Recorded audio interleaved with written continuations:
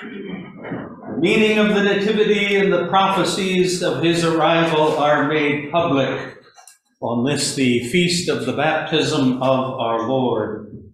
And the reality is clear for those with eyes to see and ears to hear.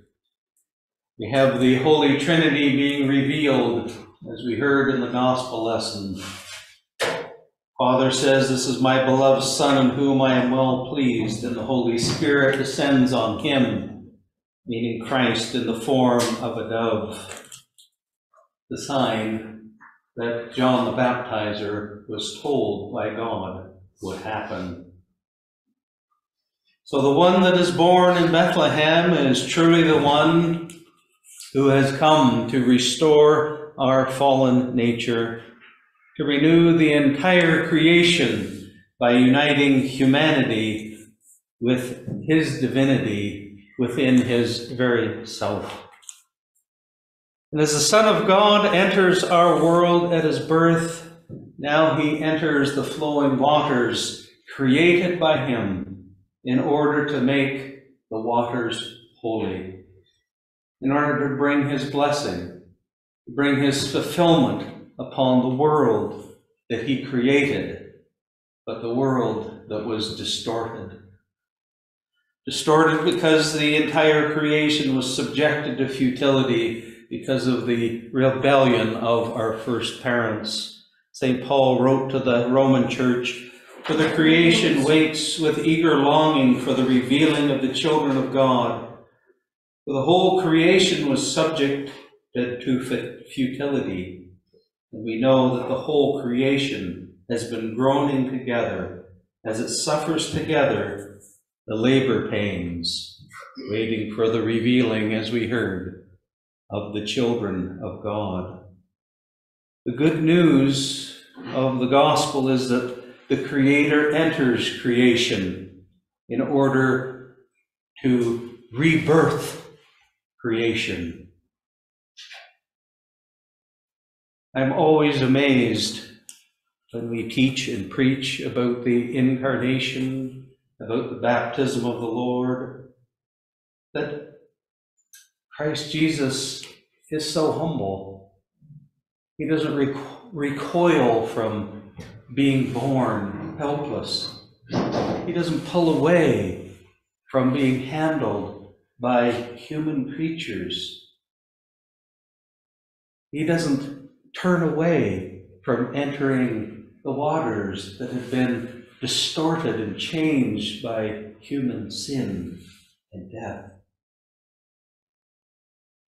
All things, therefore, all things that are seen, all things that are unseen, all persons are called to participate in the divine glory of God that Christ has brought into this world. I'm amazed over and over again. All of the creation that has been touched by God with us is invited to join and take part in the eternal glory and praise of God, to become one with God's kingdom on earth as it is in heaven. And Christ's baptism reveals that we too are saved along with the rest of creation. For it is through the waters of creation that we may share his life. As St. Paul writes, "As many of you as have been baptized into Christ have put on Christ."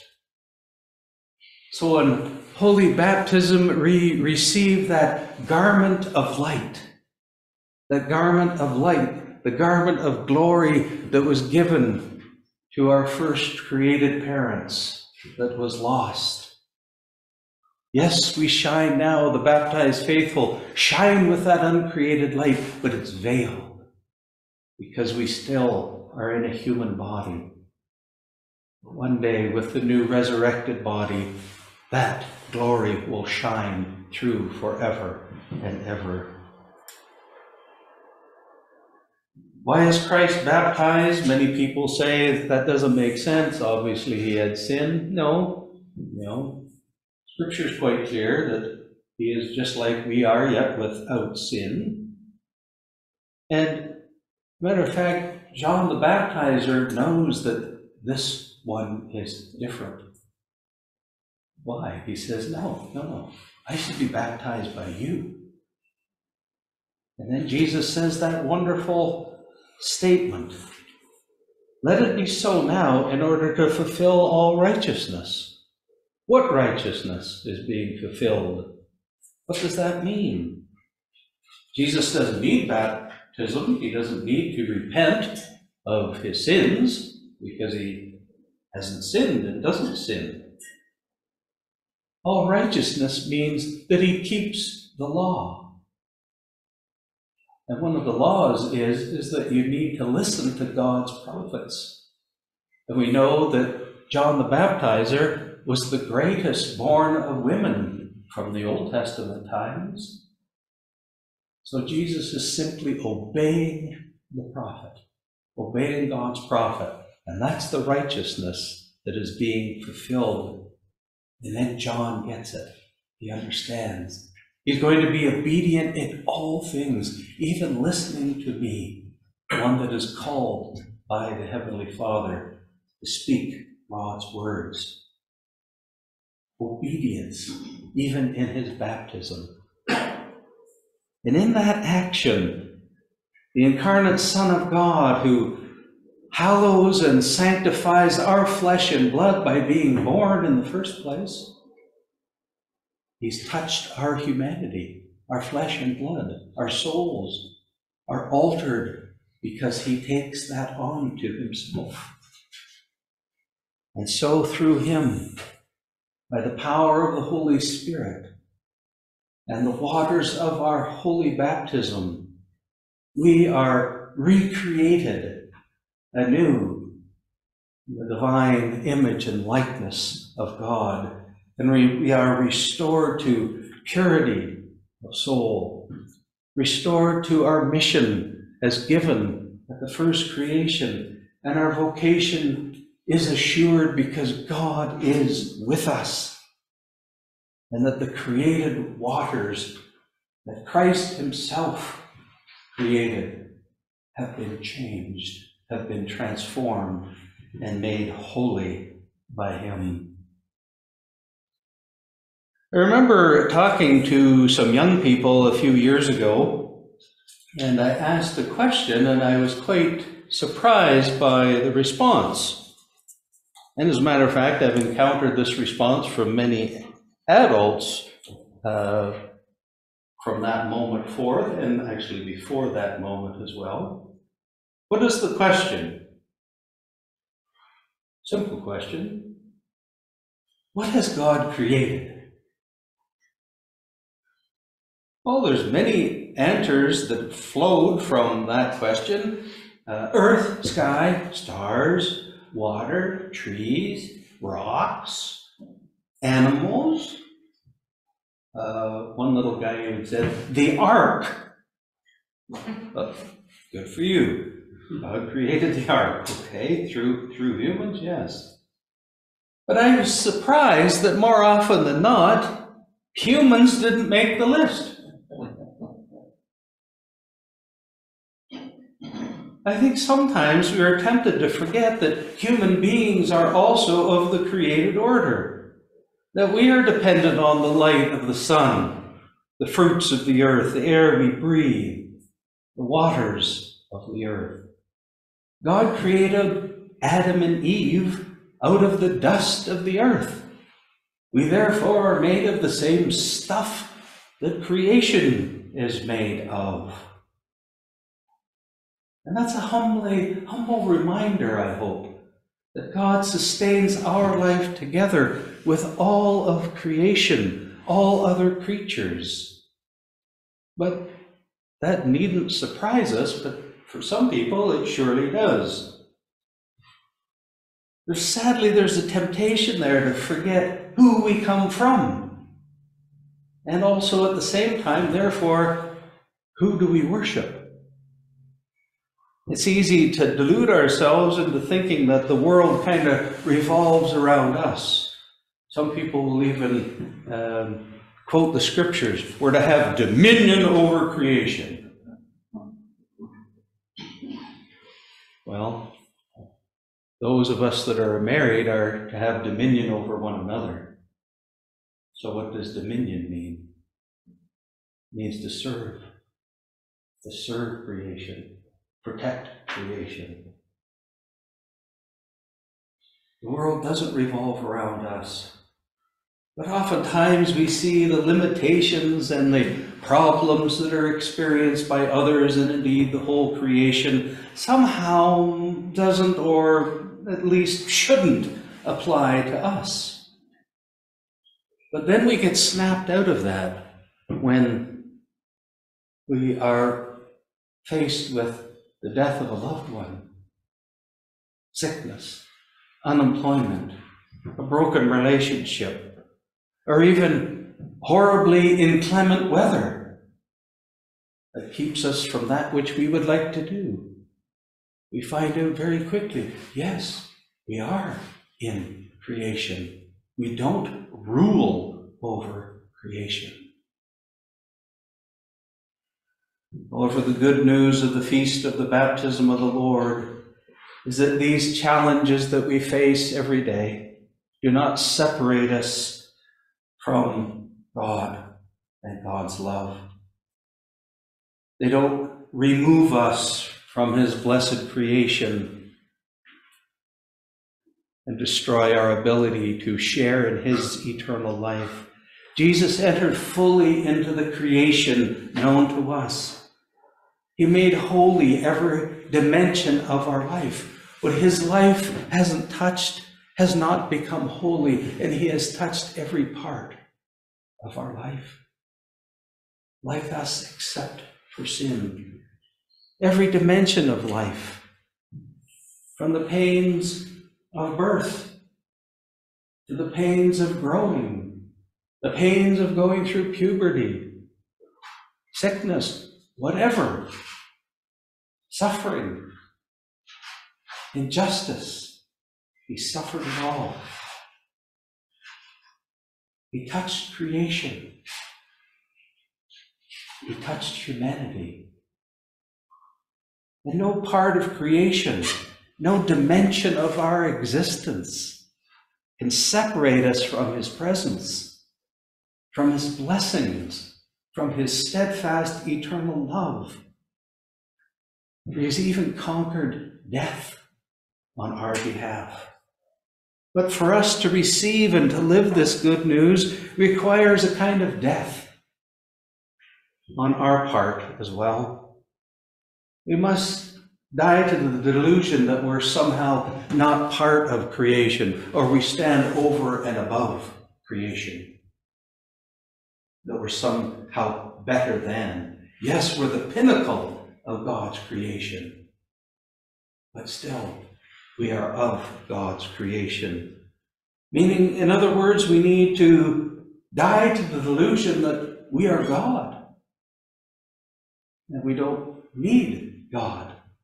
Or at least, we need a God on our terms, not on God's terms. We must die to the idolatry of self that leads us to worship false idols. Pride, materialism, lust, envy, greed, anger, indifference. The same selfish idolatry that leads us to pollute ourselves, others, and our natural resources, as if they belong to us and not ultimately to God. We must die to our tendency to be a curse and not a blessing to the rest of God's good creation, including our fellow human beings and the natural world.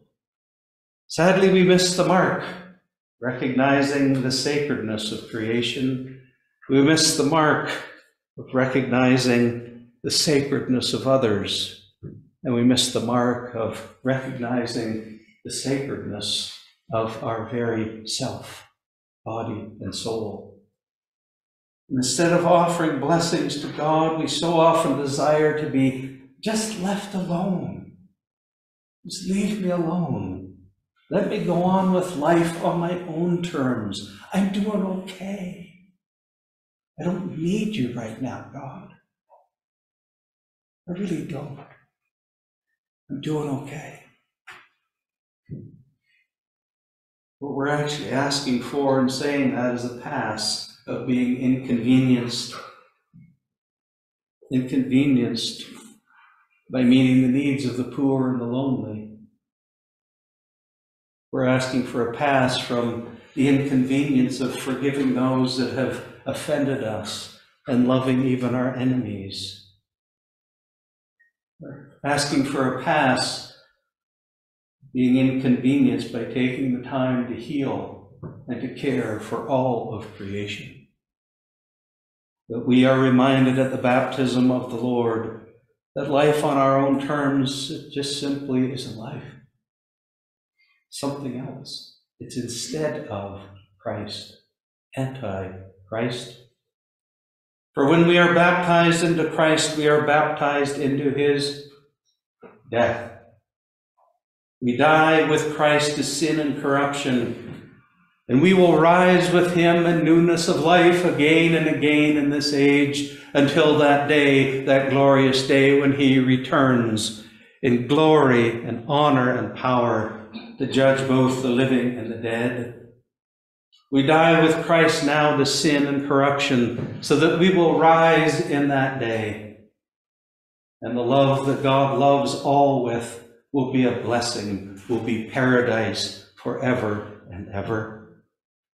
We will be clothed with his garment of light, with new resurrection bodies that will be open to the eternal glory and light and love of God. And we will participate fully in his victory.